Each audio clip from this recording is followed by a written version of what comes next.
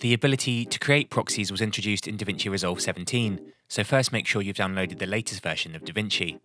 Proxies are a very low resolution copy of your footage that you can use in place of your full quality footage while you edit to reduce the processing demand on your computer.